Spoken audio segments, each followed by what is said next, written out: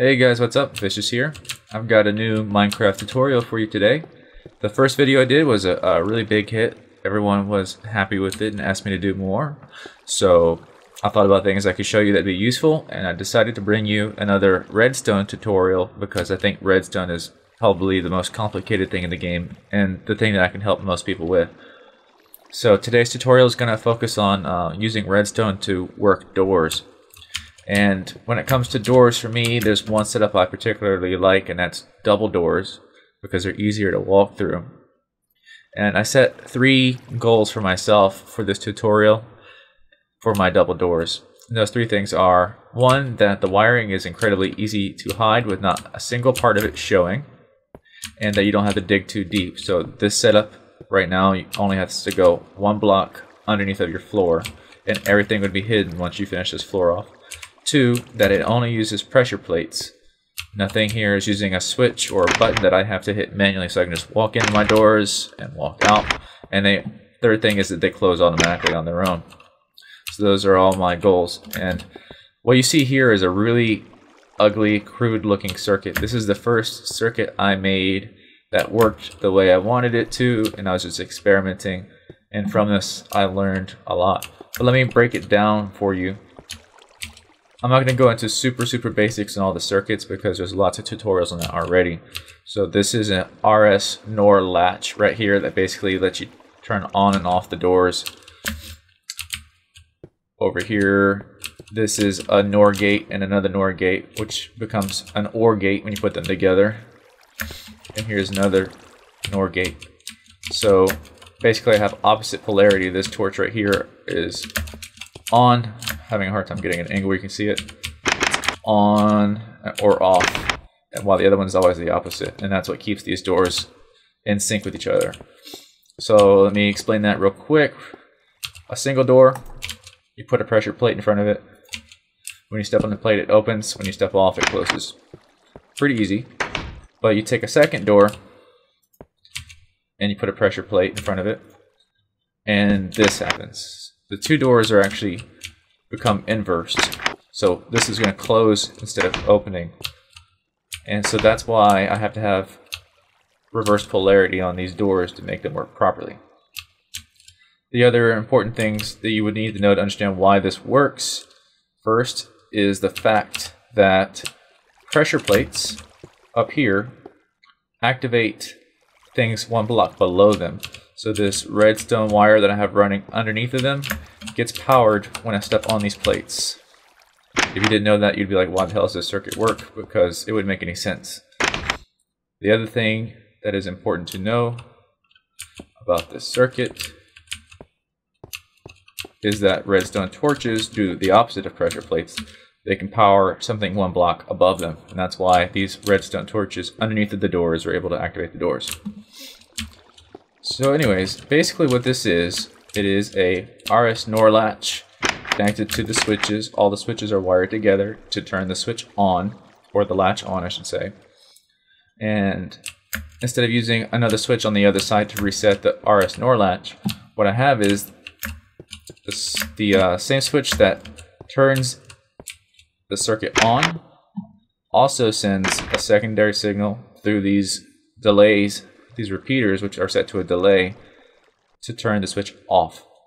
When you take a RS NOR latch and you connect the same input as the reset, like this, it becomes what they call a monostable circuit, because instead of having a 1 input source for one side of the latch and 1 input source for the other side, the same input is working for both. And so anyways, looking at this, you can tell it's pretty nasty, but I'm hoping you understand what's going on here. By the way, this will be a long tutorial, and I'm sorry, it's just because there's so much to cover, and I'd like to try to break it down enough to make it easy to understand.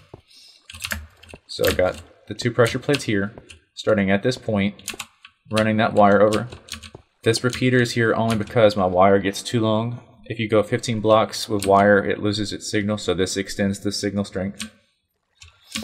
Going directly into these OR gate here to that door, passing through further, and then going to this NOR gate to activate that door, and that same signal is coming into the RS NOR latch here. This is what keeps the doors on, because when I get up here, you'll see when I activate the switch,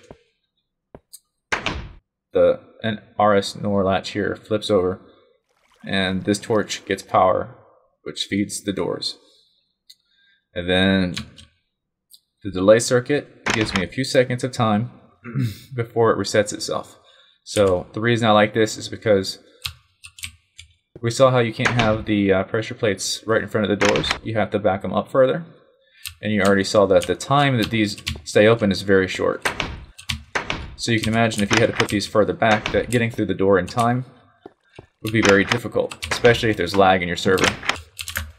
The way I've got this made, you step on it and the doors stay open for an extra second or so. So it works out perfectly so that you can get through easily and it'll close behind you. So moving on to this second part of my speech here. The important thing I noticed about this circuit after I analyzed it for a while is that I had to do this really nasty double NOR gate over here and a NOR gate over there. This is a lot of extra space and parts of a circuit just to get that reverse polarity. I happen to notice that I already have two polarities available right here in this OR latch. Here's one on and there's one off.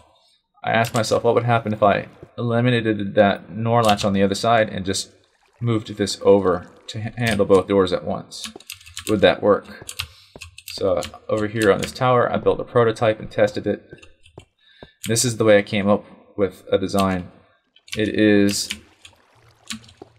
the OR gate. I think I said OR latch a second ago. I'm just getting my terms mixed up. The OR gate, instead of having one go directly into the back of the other, there's no rule that says they have to be facing a certain way, so they're now facing sideways.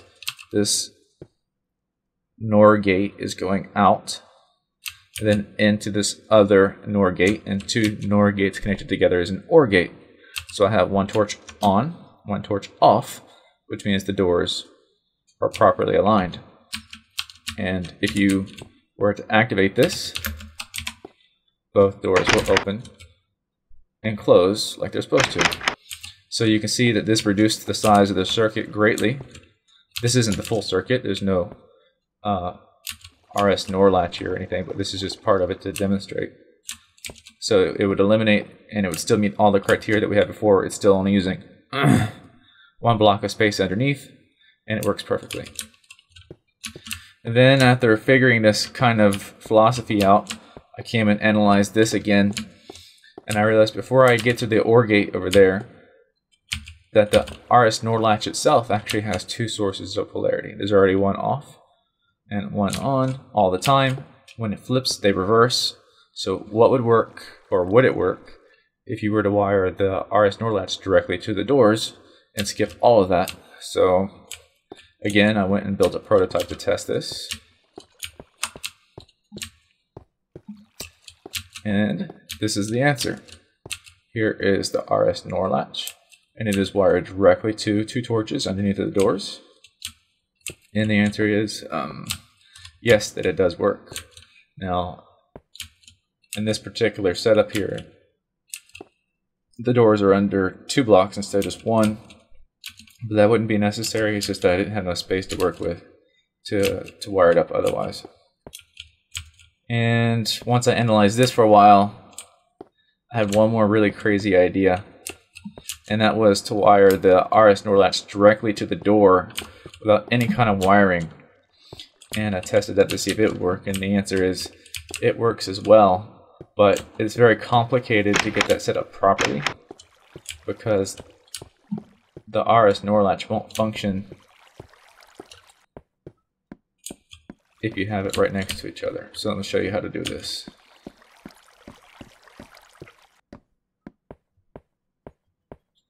I feel like I'm running on and on too much. I hope you guys still enjoy this video.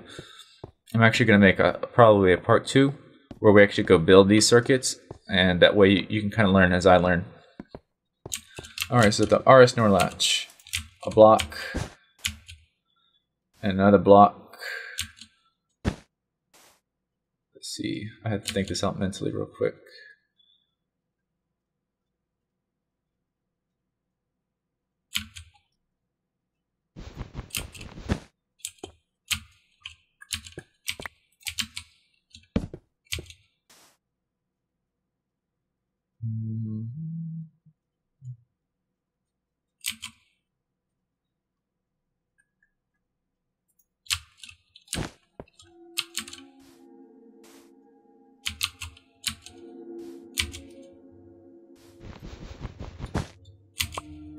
Alright, now I got it. So this is a weird thing. I'm trying to put the doors on top of the RS NOR latch directly. But like I said, there's no way for me to do that because if I have these two torches next to each other, to connect them, you'd have to run the redstone wire on top of the block.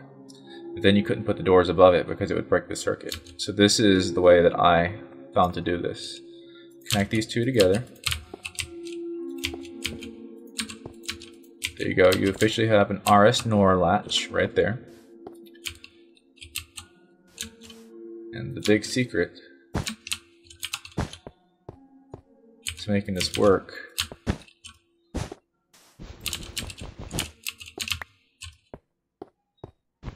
is you put two NOR gates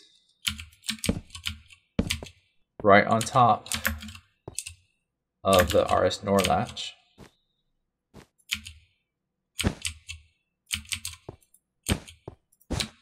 And then you put your doors up there. And this is a fully contained double door system in this small space right here. RS NOR latch, two NOR gates, and then your doors right above it. You have the reverse polarity, and you have this nice wide open band of wire that you can easily wire your switches into.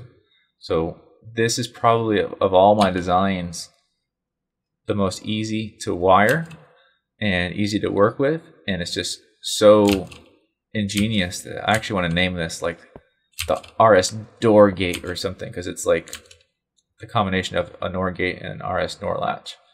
The only thing that this doesn't meet in my challenge criteria is that you have to dig 2 blocks down instead of just 1 to make this fit under the doors. But it would be worth it, I think, since it's going to be so easy to wire this. The reason why that first circuit up there was so nasty was because having to run the wires around without having them cross. But now that you've got this nice easy access, you just put down your wire, put your switches up on this side. You can run this around the back easy to your other switches on the other side. And then you can easily go around the other way without intersecting and go right to the side of this and have your delay here. This would work so well. And so I just don't have any more doors on me to show you that it would work, but trust me, it would work. So this is the, I'm coining this the vicious NS door gate is what I want to call this.